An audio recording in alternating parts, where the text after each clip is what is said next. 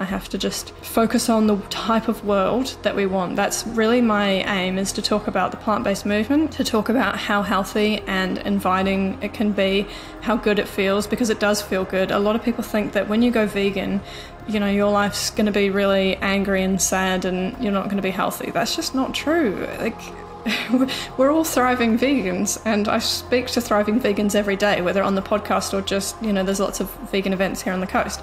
And everyone's healthy and happy and loves their lives. And it's that, as you said, taking the blinders off. It's just saying, hey, there's another world out here and we'd love for you to join us. But no pressure. Welcome to the Power Plant Body podcast. My name is Taylor, and this show is focused on self-development. I found in my own life, as well as the lives of my clients that I've worked with, that it's human nature to focus on goals in one area of life, or maybe two areas of life if you're lucky, to the detriment of the other areas of your life. For this reason, there's a tool that I use with my clients called the Goal Wheel that is specifically designed to shed light on how you might be preventing yourself from living the fullest life possible. In a nutshell, the Goal Wheel is a circle drawn on a piece of paper that's being divided into 8 quadrants. The 8 quadrants are family and friends, romance, fun and recreation, health and fitness, finances, personal growth and spirituality, career, and physical environment. Basically, you give yourself a score between 1 and 10 for each of these areas of your life, and that allows you to see where you're excelling and putting your attention, but it also shows you the areas of your life that you're currently neglecting. The areas of life that we neglect are often the areas that we need to work on the most, and that's exactly why I started this podcast, to share insights from teachers who are experts in one or more of these areas of the Goal Wheel. Each interview is meant to inspire you to take action in one of those areas so that you can live a more fulfilled and balanced life. To get your hands on a free copy of the Goal Wheel PDF so that you can use it to create meaningful goals and take steps to achieve them, head over to powerplantbody.com/free-tools. You'll find a bunch of other free tools and resources there as well. I was actually inspired to start this podcast after Chloé reached out to me asking me if I'd be on hers.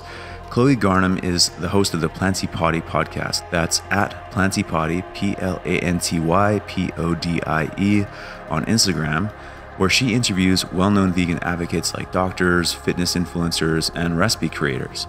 Chloé grew up on a farm in New Zealand, so her story of how she became vegan is definitely an interesting one. In our conversation, Chloé shares how her switch to a vegan diet improved her health and enjoyment of life drastically. I love Chloé's approach because she takes a compassionate, non-judgmental, curious stance that can't help but be inviting to people who are also curious about their food choices. One last note, right before publishing this episode, Chloé uploaded a blog post to Medium titled How I Saved Money by Going Vegan, which I strongly encourage you to check out if you're looking to eat more healthy and spend a little bit less money. After listening to our conversation, head over to Chloé's podcast, The Planty Podie, so you can check out her eye-opening and inspiring conversations with some of the best people for resources and information regarding the vegan diet. So without any further delay, I bring you my conversation with Chloé Garnham. Well, Chloé, I appreciate you being on the podcast. And maybe before we get started, you were the inspiration to me to start up my podcast not so long ago because you had me on yours, which is the Planty Podie podcast. And yes. Am I saying that right? Planty Podie? Yeah, absolutely. Okay. Yes. Thank you for being on the show, and thank you for having me on your show. Yeah, well, I'm looking forward to learning more about you and what inspired you to start it. So I just invite you to let me and the listeners know who you are and what you're doing. Yeah, sure. Okay. So I'm from New Zealand originally. I live here in the Gold Coast. I've lived in a few different countries until moving here eventually, but I wanted like a really sunny, almost tropical lifestyle. So that was kind of my dream life. So I'm kind of living that now. And I do run the Planty Podie.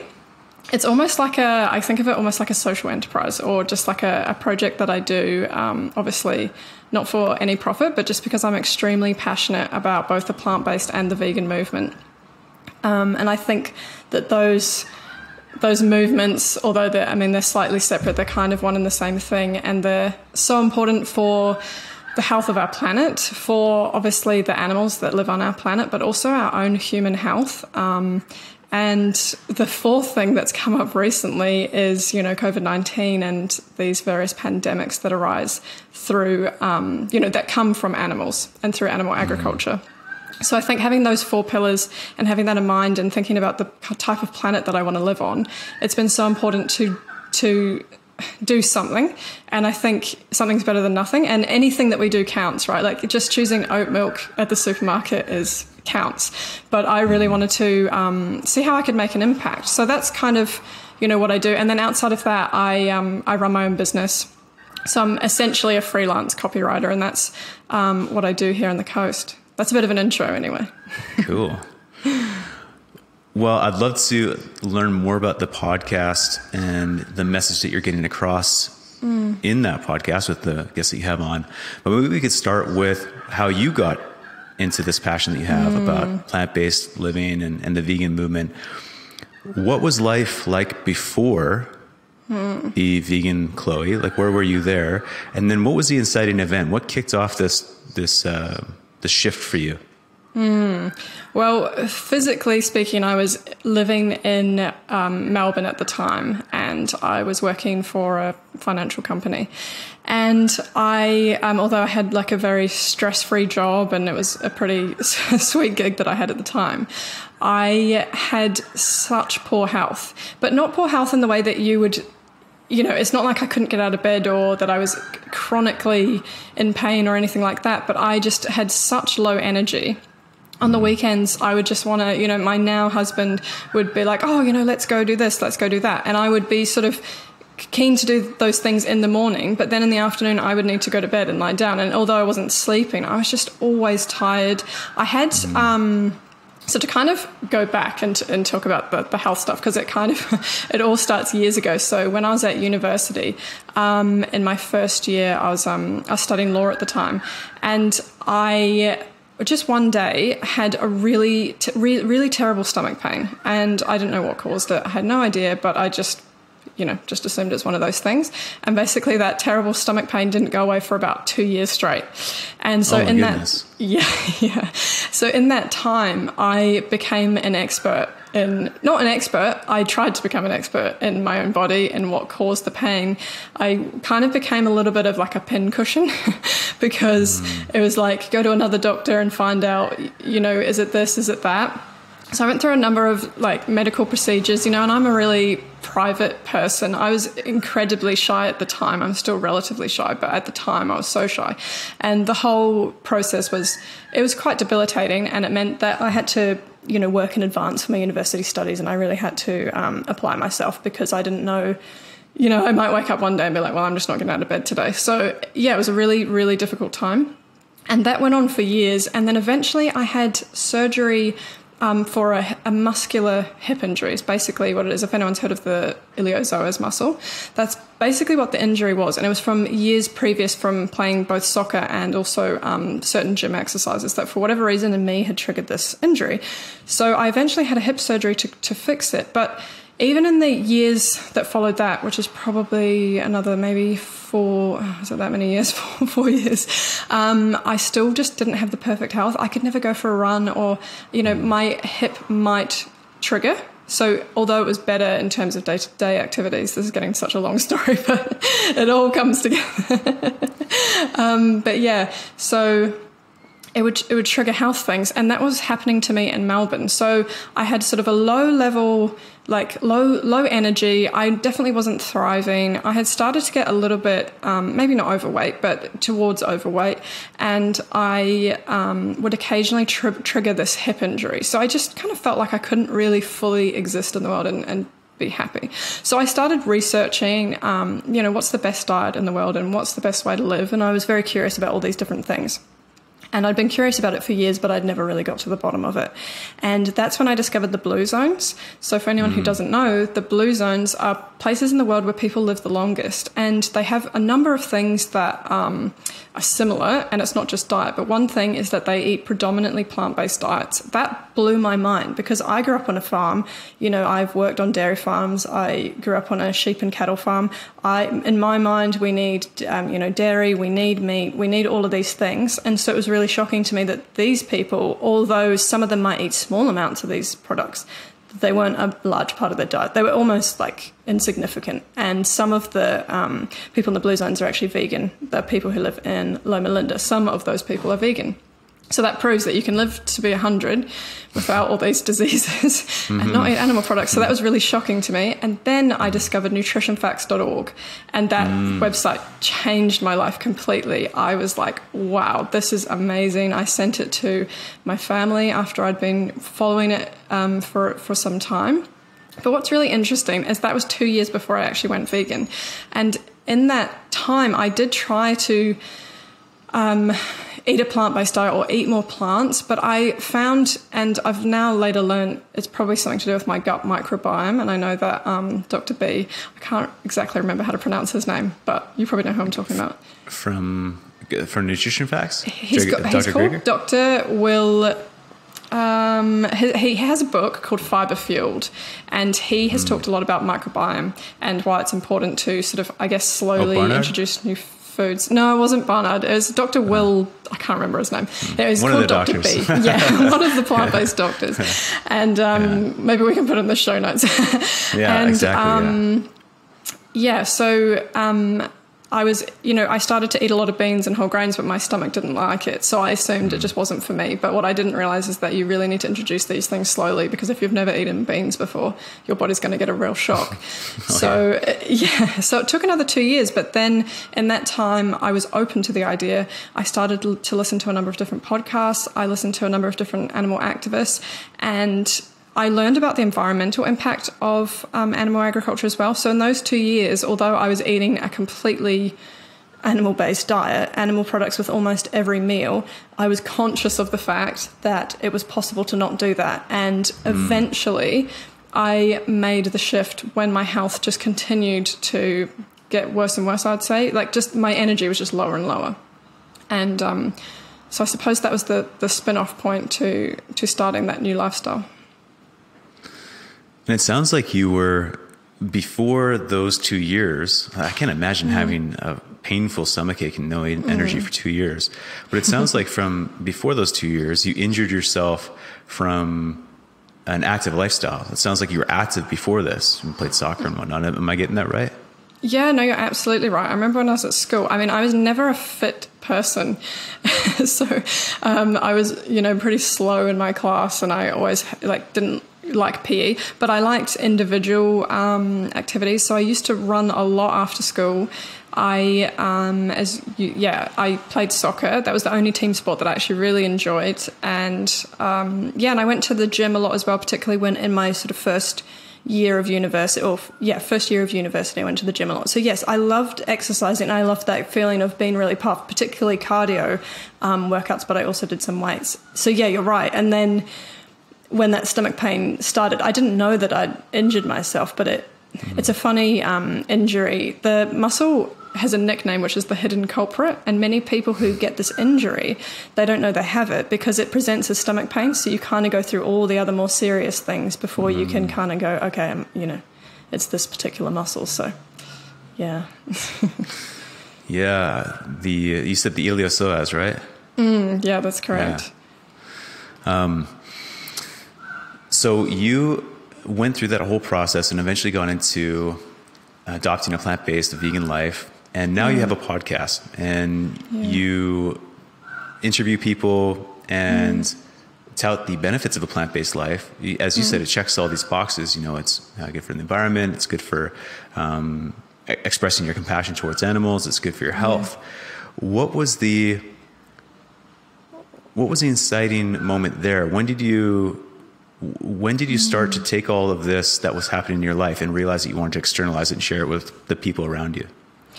Well, I suppose it was how much my life changed. And I didn't really expect it to. I mean, I'd read so much by this point, so I expected there to be, some positive changes in my life. And I wasn't particularly, motivated by weight loss, but I thought I probably would lose some weight.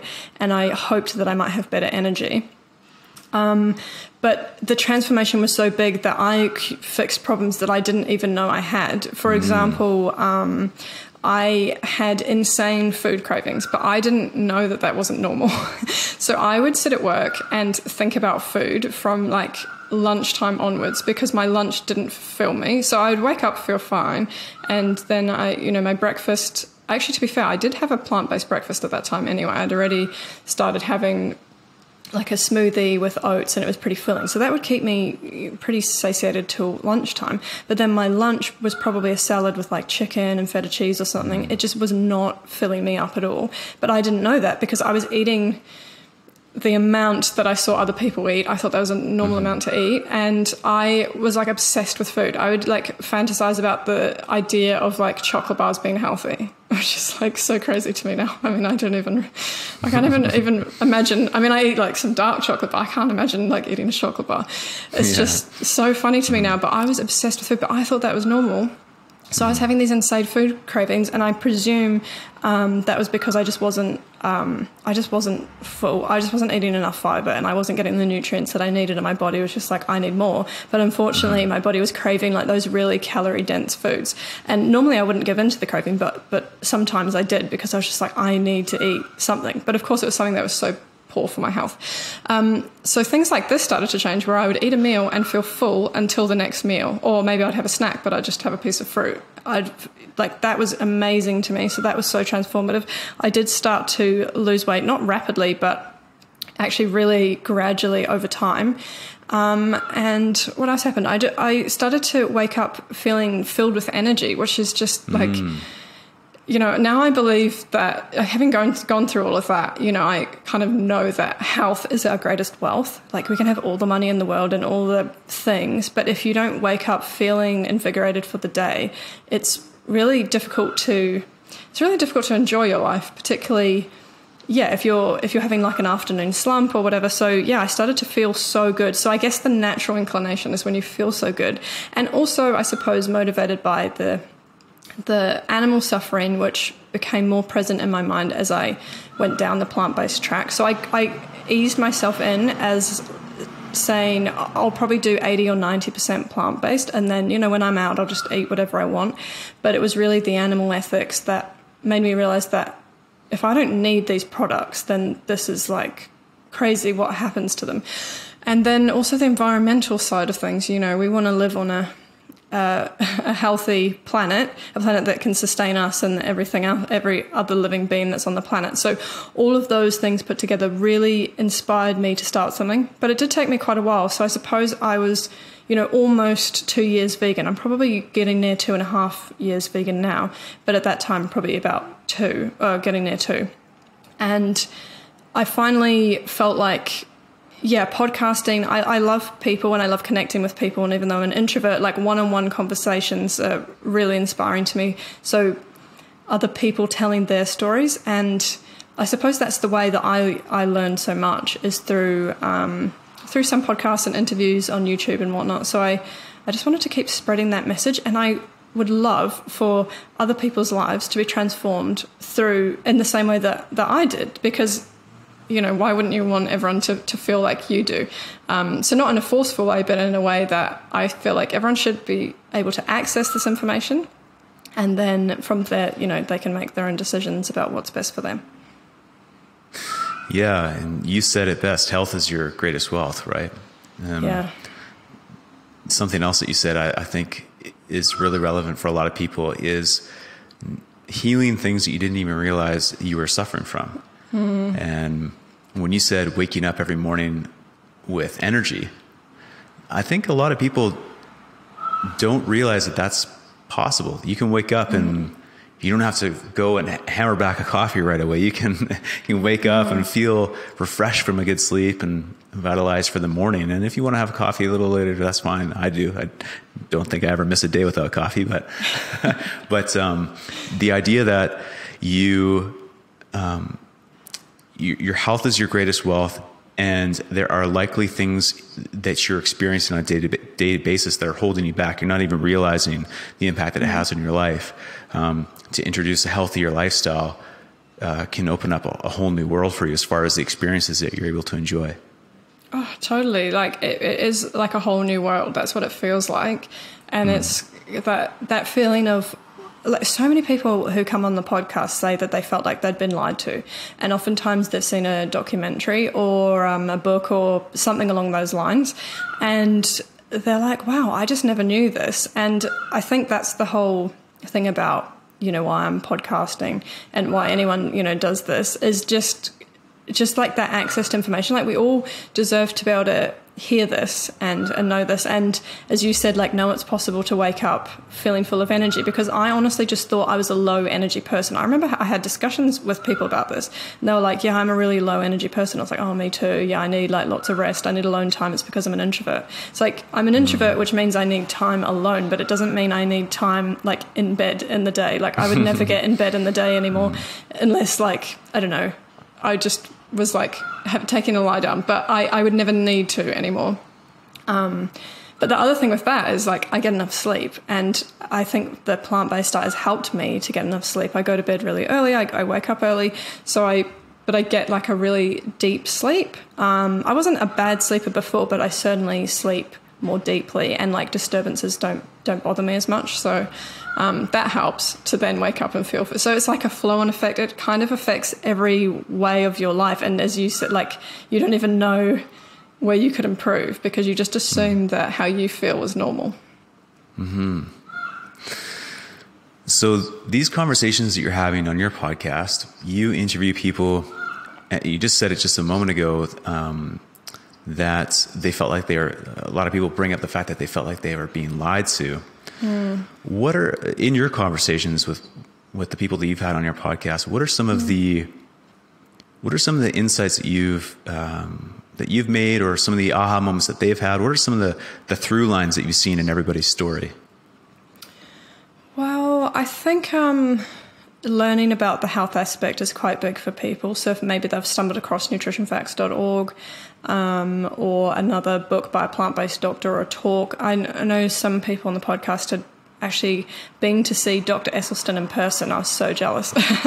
that'd be amazing. But yeah, he was on the podcast, which was really cool.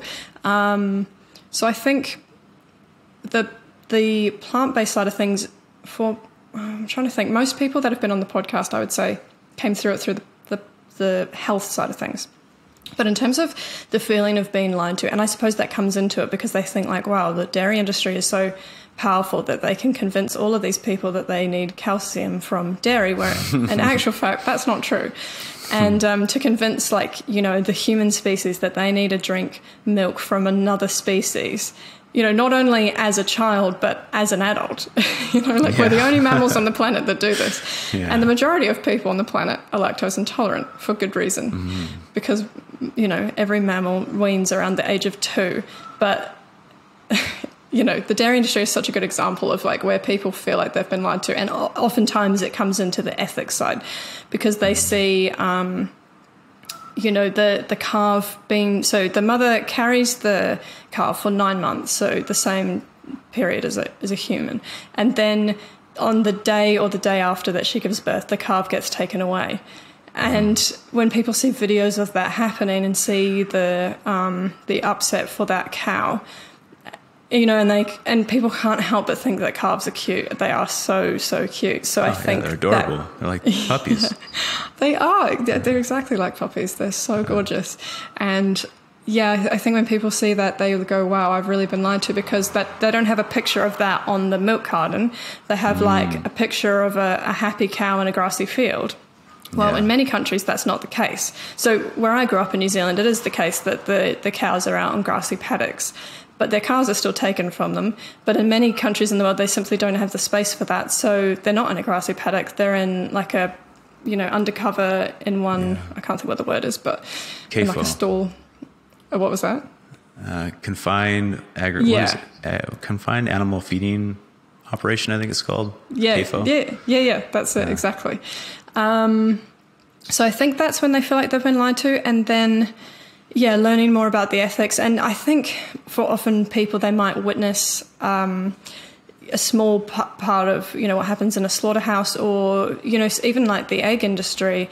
A lot of people know about the hens and that they're kept in very, very small cages. But for me and for so many people, we all bought free range because we were like, well, that's the positive choice. And again, it's like the chickens out in the it's got this big barn to walk around, and then it goes outside and everything's happy. You just take its egg. I mean, what's the big deal? But people don't realize that in order for that to happen, you have to kill chicks. Well, you don't have to, but this is what they do in the industry. And they kill all of the male chicks, and they're killed through not very nice means. So, most people, for example, like wouldn't be able to, if you had a plate in front of a typical omnivore and you gave them an egg, so they had like an eggs Benedict or something, and you gave them like a male chick, and you're like, well, in order to do this, you're going to have to kill the chick, but then you can eat the meal and enjoy it. Now, I reckon most people on the planet are not going to do that. Sure, some people will. Some people work in slaughterhouses, so they have to do this every day. But most people aren't going to do that. And I think it's just when they realize, like, oh, okay, so my choice to do this means this, and they never knew that, and we're all shielded from it. Slaughterhouses don't have glass walls, as there's like a famous saying. I can't remember who said it. And, if slaughterhouses had glass walls, then everyone would be vegan. I think that's the saying, or maybe vegetarian, I can't remember. But they're always out of urban areas. They're out in rural areas, so you can't see them. You can't smell how bad they smell, and you don't really see it. And you assume that it happens in other countries. I think oftentimes you think, oh, well, that happens in like America. That doesn't happen here. Well, it happens in every country. If you've got animal products, there are slaughterhouses and there are factory farms. So I think that's where most people realise. And then the environmental side of things is quite impactful for people too, but I find that that's the least impactful, because I think the health and the ethics are really powerful for people when they discover the information. Yeah, the interesting thing about the environment one, for me is I can totally understand, for a number of reasons, why the environment side of things it's not the leading edge for a lot of people.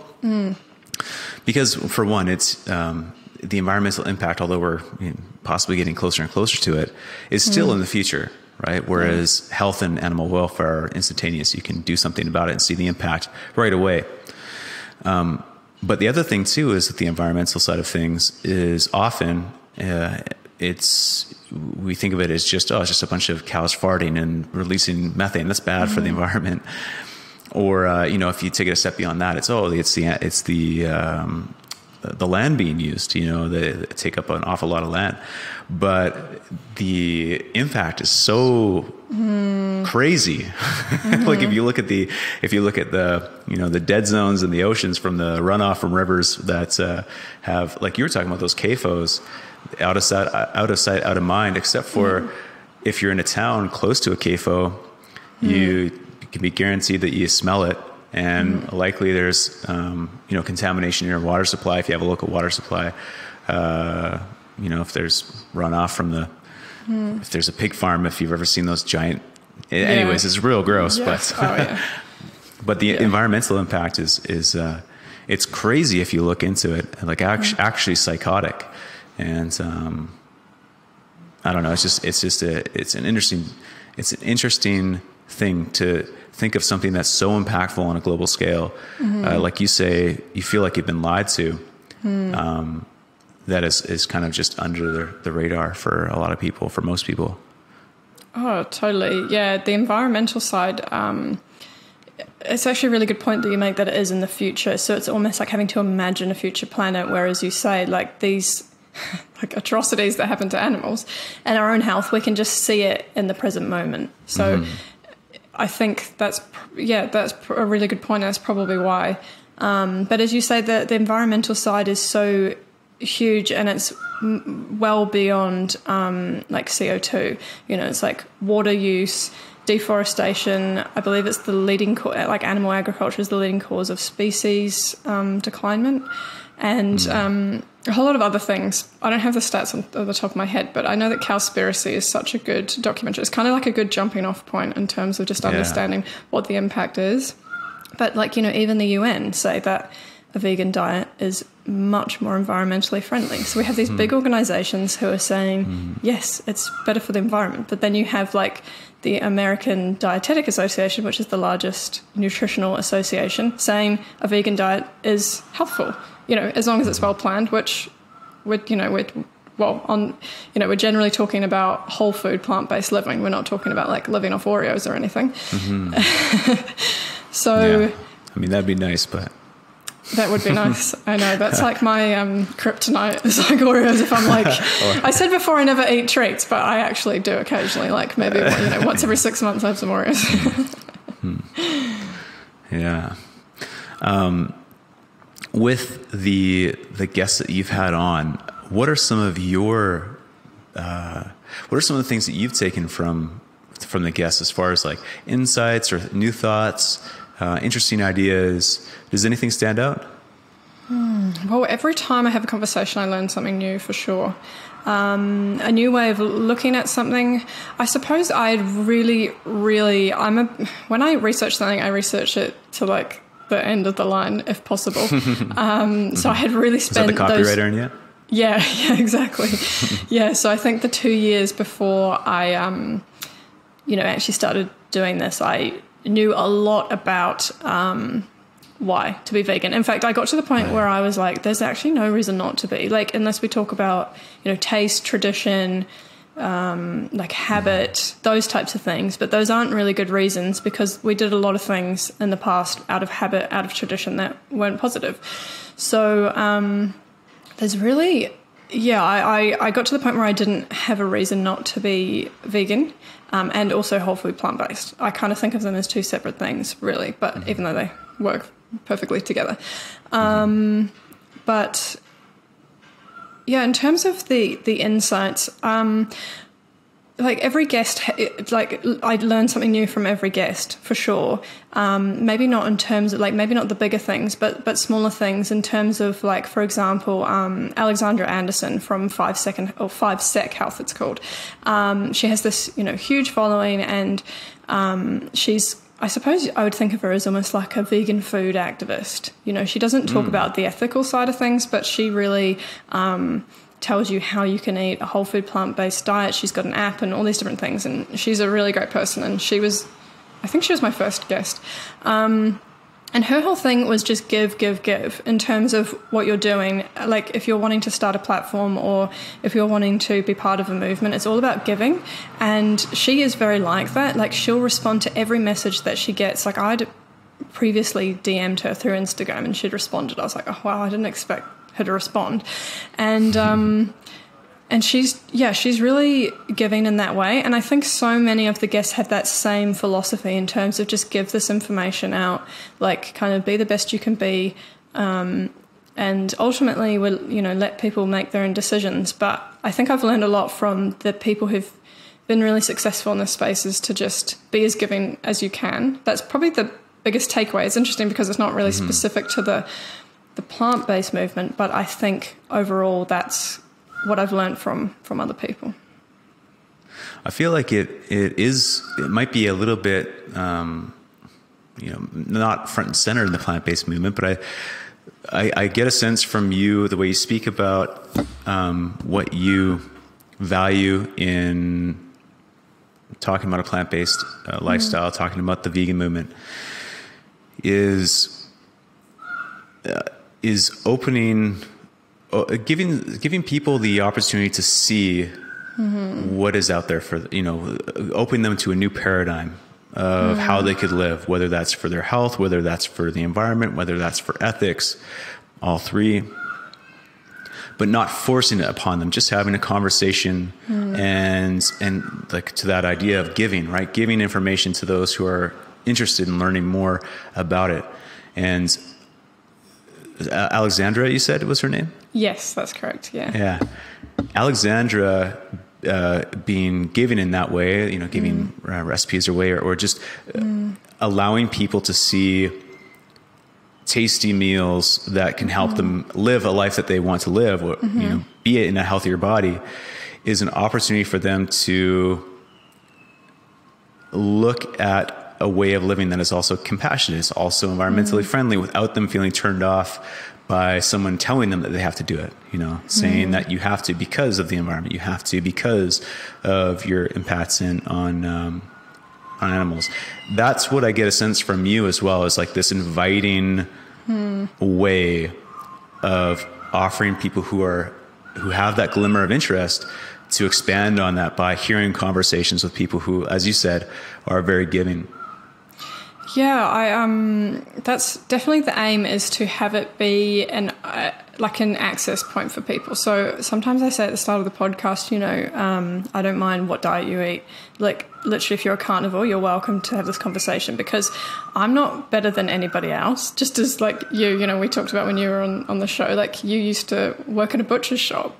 Like we're not perfect, but we've seen enough information and we've recognized that our values align with this and our health and all the other things. So, but if we weren't exposed to that information, maybe the change wouldn't have happened. I don't know. You never really know. I mean, some people are, genuinely. I had a conversation, my last podcast, actually I'm launching it soon. It was with a guy here on the Gold Coast who's been vegan for 41 years. And I was saying, that's incredible. Wow. That's so amazing. 41 years. Yes. Wow. Since he was 16. But that's he amazing. said, right, that's what I thought. But then he said, oh, actually, I have a friend in Sydney who's been vegan for 64 years from like as she was a child. She said, wow, I'm not going to do it. I'm not going to eat animals. So it's funny because as a child, she made that decision. As a child, she made that decision. Wow. She refused to eat those products. Presumably she didn't understand why, but she had like an aversion to all of those products. And then growing up, she realized like, I don't want to eat animals. Yeah, I actually had someone else on the podcast who became vegetarian at 4. Yeah. That's incredible. And of their own volition, like they decided that they wanted to be, wow. Yeah. These are personal decisions. Yeah. Not like being raised vegan, but actually saying, that person said, that was Amanda Ducks, and she said, she also lives on the Gold Coast, and she said, is the chicken that we're eating here, the same as the chicken, the animal? She'd obviously learned about chickens. And then her mum said, yeah. And she said, okay, well, no, that's, I'm not going to be eating it. So it's funny because some people have that, I think we all have built-in compassion, but some people make that link really soon. But, that wasn't the case for me. It wasn't the case for you. And for 90% of the people that I ever speak to, whether just, in passing or on the podcast or whatever, when we're not perfect. And in many ways, I think we're fed a lie. But it's really interesting, actually, because, I grew up on, originally, I think it was a goat farm, and then it was a sheep farm, and then we shifted, and it was a sheep and cattle farm. Anyway, so 2 farms essentially with different animals on there. And, I knew what was happening to the animals. And while I had conflict, it didn't make me go vegan or vegetarian. I was pescatarian at one point, but not consistently. And I also worked on a dairy farm, and I knew that the calves were taken from the mothers. I actually never saw it happen. And I wonder if that would have really impacted me, because I did see the cows. I had that impression that I think so many of us have of milk, is that the cows are in the grassy paddock, they come in to be milked, you literally can scratch them under their chin, they're so friendly, that like this is what the biggest thing about animals is, they're so innocent, they really trust us. It's funny, some vegans recently were saying to me, animals, often come up to me, I think that they know that, I'm vegan, I can like pat them or whatever. But I was like, actually, I don't think that, I didn't say this to them. I was like, yeah, that's a nice idea. But I actually don't think that's true, because growing up on a farm, you realize that they trust you. They really become fond of you, and you become fond of them. And when farmers say they love their animals, I don't disbelieve them. They actually do. And most farmers are not going to go out of the way to hurt animals. It's that kind of last thing where they put them into the yards at the front, and the truck comes and they go on the truck, and that's just kind of like, I don't want to think about what happens now. But whilst you're on the farm, generally speaking, and certainly the farms that I worked on, you're not doing anything to harm them, and we often would scratch the cattle under the chin, and they love it, like the top of the head, like you can do with a horse. They're very similar. And so I think understanding that, I had a lot of information, but I still didn't make the change. And I ate animal products for, let's say, probably 27 years of my life. I'm not now perfect because I'm vegan, because I have the vegan label. And just trying to be as open and welcoming as possible, because that's what worked for me. But I actually haven't I didn't immediately get to this point. I should say that for anyone who's listening who's like vegan and so frustrated with the world, I do sometimes get frustrated, and I have to not watch too much of the sort of animal the animal ethics side of things, because I'm already vegan. I feel like I don't have to expose myself to it. I do sometimes watch talks because they really inspire me to be better at what I do. But I've lost my train of thought. Sorry, you'll have to cut that. No. You were talking about how being perfect. You take a very open and inviting approach to, yes. and you understand. It sounds like where you're going was at the start when you first adopted this. Maybe you weren't as inviting, or I don't know. Exactly. I'm not sure where you're going with that. Thank you. No, you're bang on. Yeah. So when I first started with this, I didn't feel that way because I had just recently seen what was happening in slaughterhouses, and I was following a number of vegan activists who I think are so powerful. I think what they do is amazing. We can't keep having this movement without them. But I did feel really frustrated, and my husband at the time wasn't vegan, and that really frustrated me.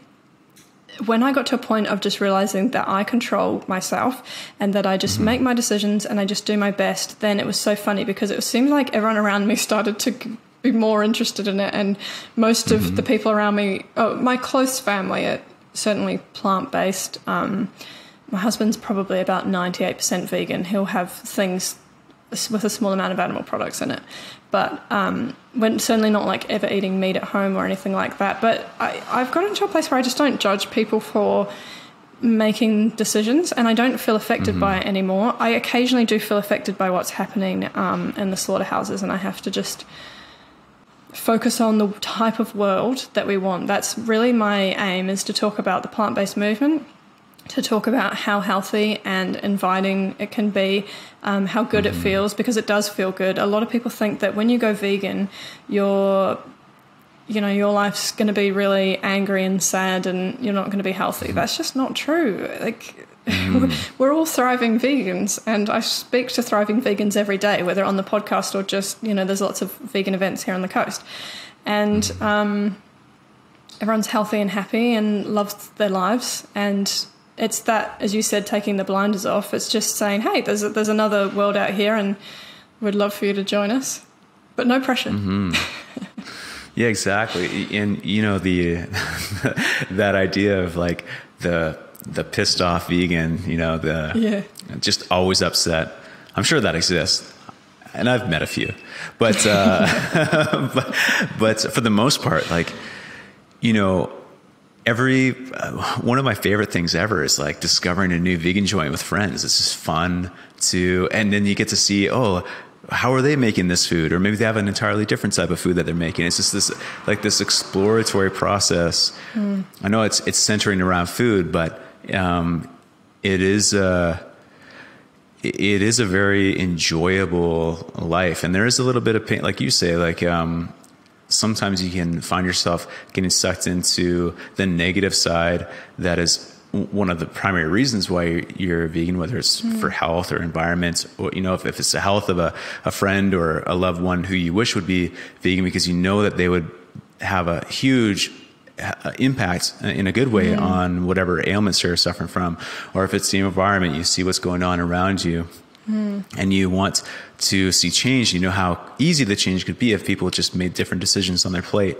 Or if it's animal welfare, if you wish that people would make the connection with cows and pigs that they are with their own dog or their cat. That can be, it can be really challenging if you focus on that. But like you say, there's so much positive focus on as well. And it can be a very positive existence if you look to, I don't watch slaughterhouse videos because, like you say, I've made the decision. It's not something I need to watch.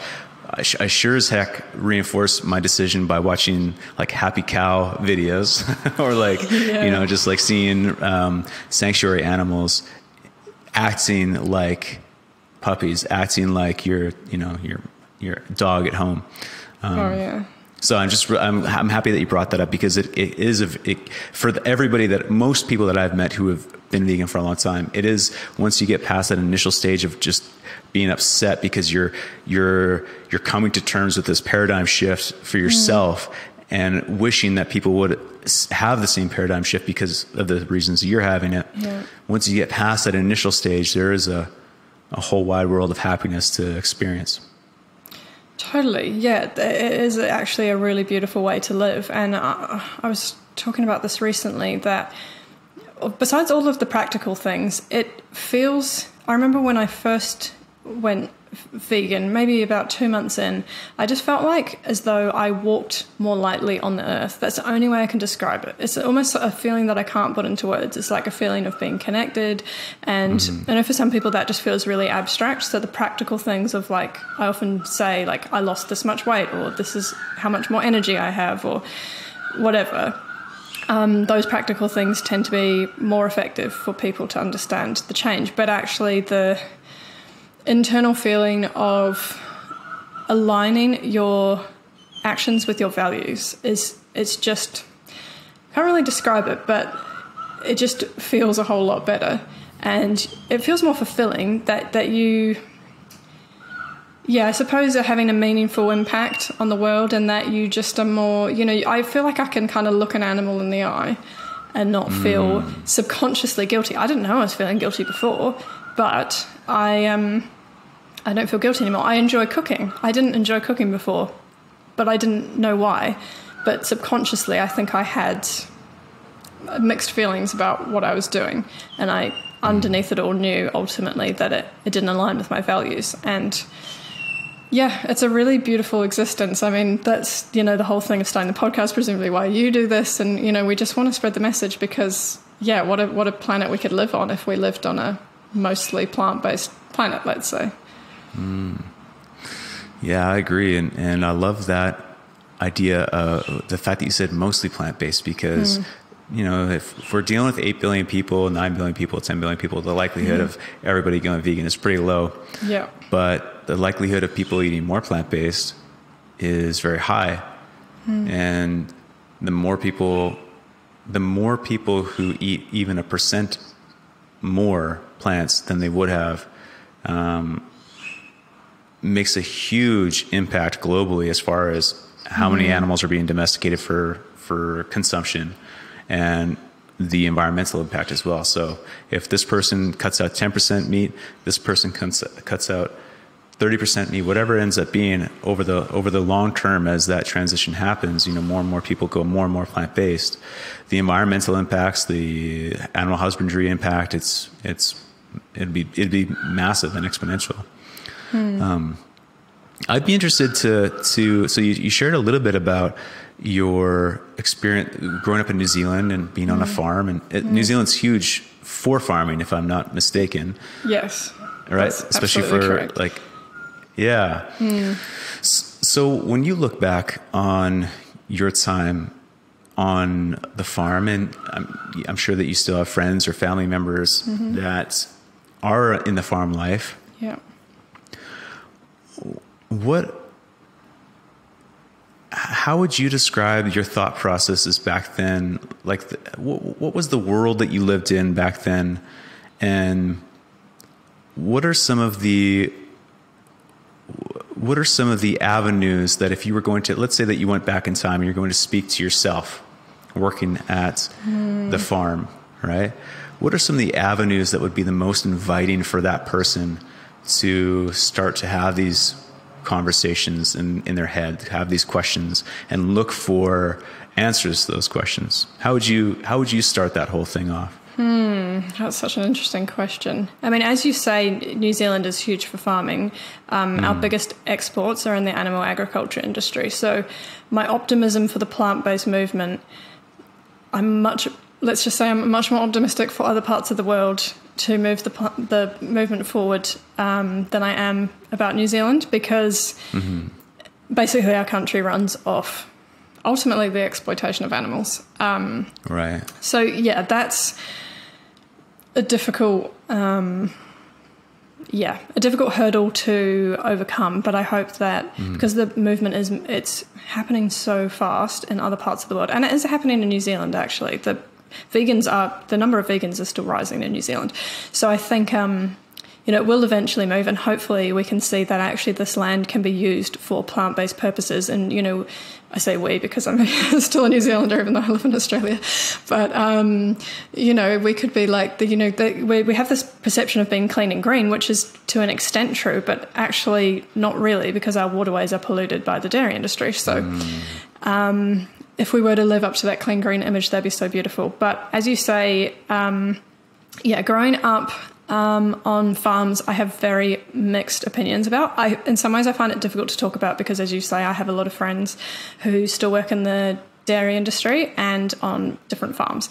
And so, like, for example, we had last March, we had a vegan wedding, plant-based wedding, let's say. That's cool. Yeah, it was really incredible. Your wedding? Yes. Oh, cool. Yeah. Yeah. So that's awesome. Yeah. So when we first booked it in, I was just sort of early days vegan, and I wasn't concerned. I was just hoping that they would give me a vegan meal, and my mum as well, because she was going vegan at around the same time.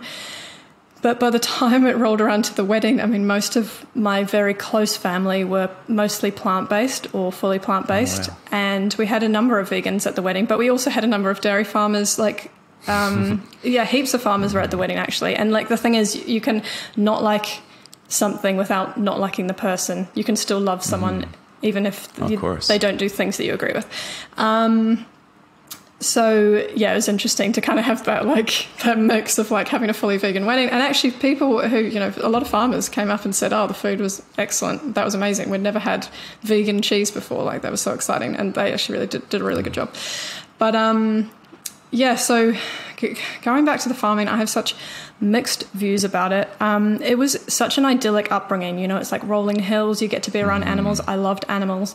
I would say that, in terms of farming, it was ethical farming because we didn't go out of our way to harm the animals or anything. Generally speaking, it felt really compassionate. And, occasionally if there was a lamb that didn't have a mother because, say, the mother died or the mother rejected the lamb or something like that, sometimes because the paddocks are big, they can get mixed up on whose lamb. And my mum would always put so much effort into making sure that every lamb had a mother, because you have, like, hundreds of lambs, it can be quite stressful to make sure they're all mothered. And, that compassion, that is stressful. If a sheep had fly strike and my dad would shear the sheep. And if one of the sheep had fly strike, he would go over the night before and make sure it was shorn because he didn't want the sheep to be uncomfortable. For people who don't know what fly strike is, it's basically like it can actually lead to death. It's when flies land on the sheep. And anyway, it's not very nice. We don't need to get into the details. But he, so there's little things of compassion. And we certainly, there wasn't a lot of killing on the farm, but there are things that I remember when,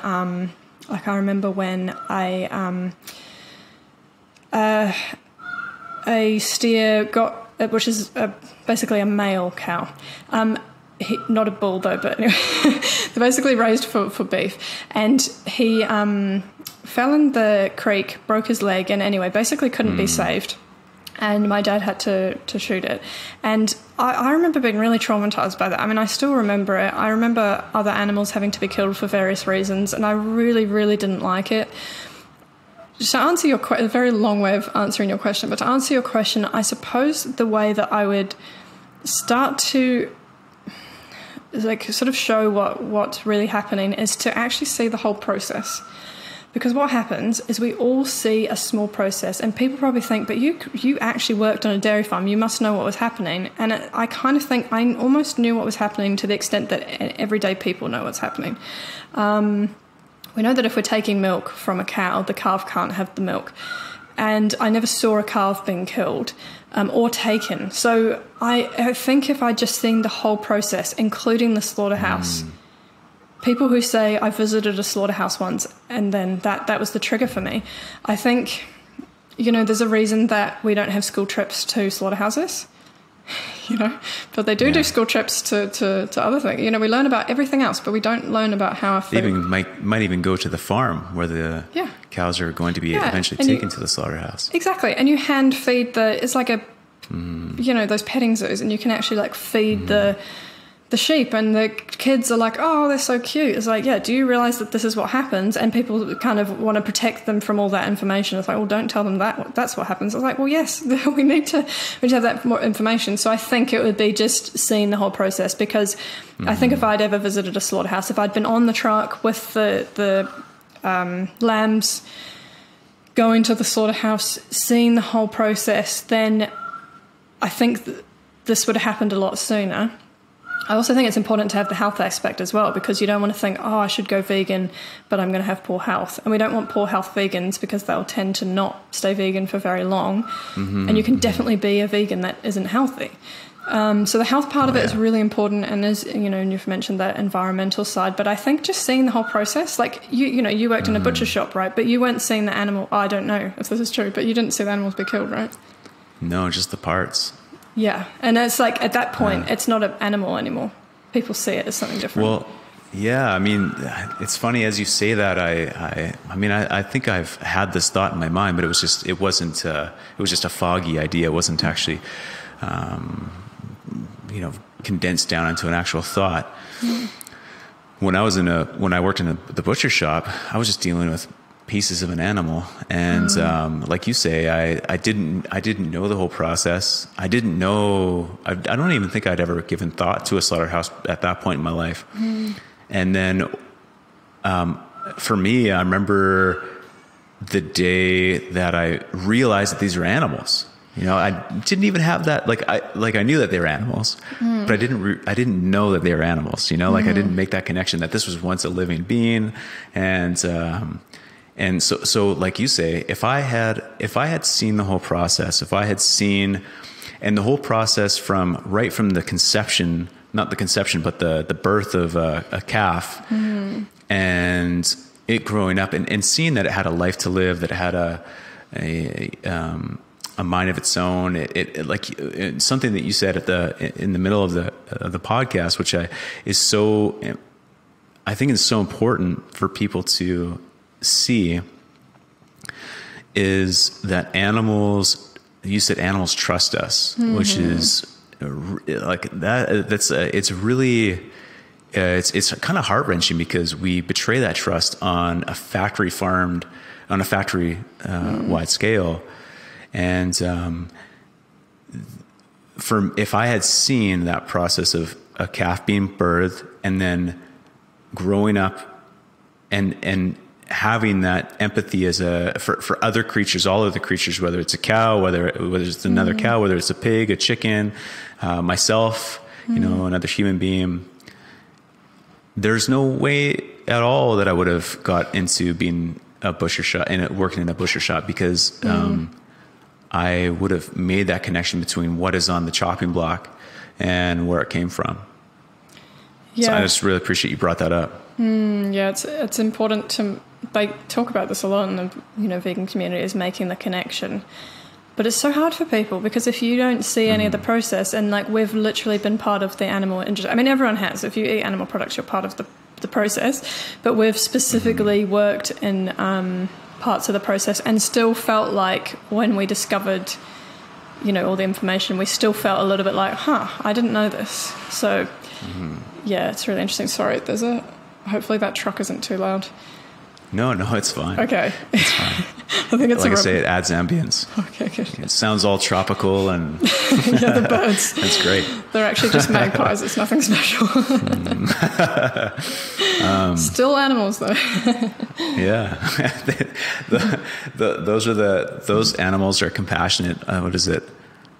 8 or 9 months out of the year, and then those few months where they're protecting their nests, the magpies go crazy. At least that's been my experience with their counterpart up here, crows, because they'll swoop and dive bomb you, and yeah, they're terrifying. Yeah, if they look at you, I'm like, please don't hurt me. Yeah. Well, Chloé, I appreciate your time today. I really appreciate what you're doing too with your podcast. The fact that you are opening up these conversations between your listeners and the people who have, like you say, they're giving. They're giving in their knowledge, or they're giving in their insights into how a plant-based diet can help your listeners achieve a better life and for themselves and the people and animals that they share the planet with. For people listening here, I'll put all the show notes where they can find you and how they can listen to your podcast. If there was someone listening to this conversation right now and they were like you were when you realized that you were just starting to make this connection between plant-based life and how it could help you with your health and the predicaments that you found yourself in, but they're just like you were, caught up in the momentum of their previous life, of their previous diet. What would be a suggestion? What would you say to that person? Well, I would say, it's always worth just giving it a go, and being really kind to yourself. The whole thing about veganism is kindness, but you've got to start with yourself. And, it's okay if you don't feel in a position to go vegan right now, even if you're slightly interested in it. It's very much okay to take some more time and think about it. And, one way to just, I suppose, dip your toe in the water and just see if it's for you is just to start making more plant-based meals. I think that's such an obvious way, because I think the food, although the food isn't the end, there's animal products in terms of what we wear and what we use, and animals for entertainment and a lot of other things that might come later. But I think the food is just a really great starting point, because, you're affecting your health, the environment, and the animals. So, and that's how I started, is just searching plant-based recipes. You might have a partner or children or whoever who aren't interested in this, but you could just veganize the odd meal and see how it goes. Maybe you start, a few times a week and just thinking about, maybe you have a favorite food, and so you could literally just Google, the plant-based version of that food. That's such an easy access point, and that's exactly what I did, just to realize, okay, I can do this. The office Christmas party might not be the best time to do it, because everyone else is eating the food, you're hungry, and you don't want to be like getting into a discussion with, so-and-so from accounts about like the keto diet that they're on. You don't need that pressure at the start. In your own time, when you can choose what you're eating, start thinking about that. Maybe go to a vegan restaurant, because then you'll really see like how amazing vegan food can be. And just start making little steps, and then over time you'll probably have more confidence in it. Sometimes it's best not to tell people, particularly using the word vegan, if you feel like you're going to be under pressure or asked a ton of questions. You could just say, I'm switching towards plant-based, or I'm trying vegetarian meals for a while. Like things that aren't as, just that aren't going to kind of put you under a spotlight, because it's a lot of pressure.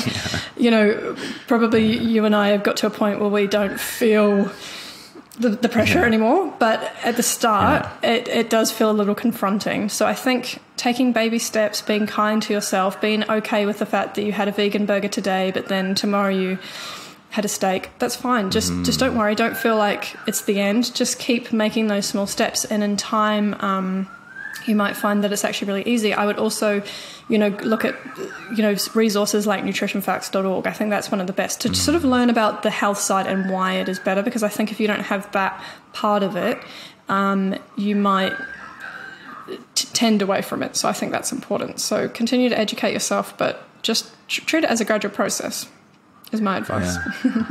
I love it.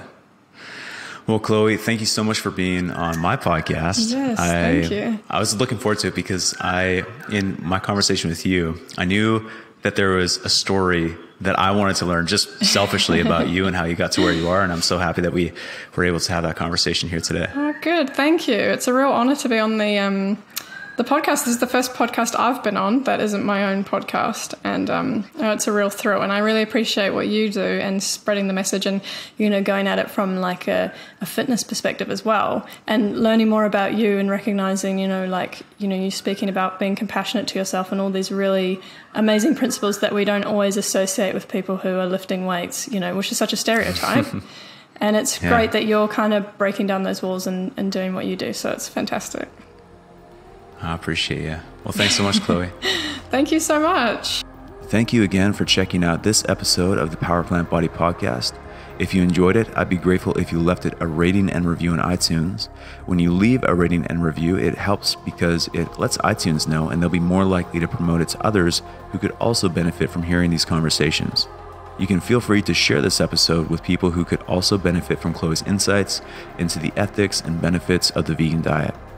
Make sure you head over to Instagram and give Chloé a follow. Her Instagram handle is @plantypodie. That's @PLANTYPODIE, and subscribe to her podcast on iTunes so that you can stay up to date with all of the insightful conversations that she's having with vegan doctors and influencers.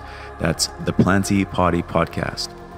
Don't forget to head over to powerplantbody.com/free tools to get your hands on a free copy of the Goal Wheel PDF, along with tons of other free tools. I'm regularly adding new resources to that page to help you create the best version of yourself, so you'll definitely want to bookmark it. You can find me on Instagram @thevegantrainer, that's @TheVeganTrainer, and feel free to send me a DM if you have any questions or suggestions for future episodes. Thanks again for spending some time with Chloé and I today. I'll see you in the next episode.